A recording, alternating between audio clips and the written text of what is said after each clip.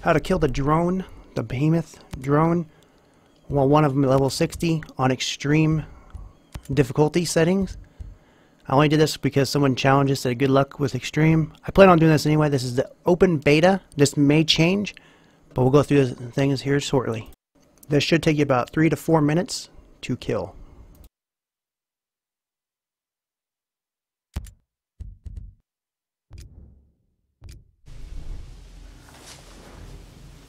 I use this perk so I can have my reload speed faster.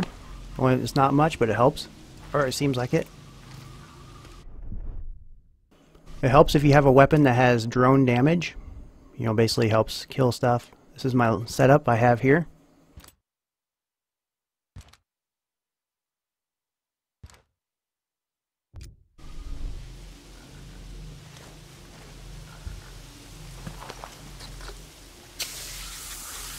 Drone spray, this stuff here that basically cloak spray, it helps you with these quite a bit.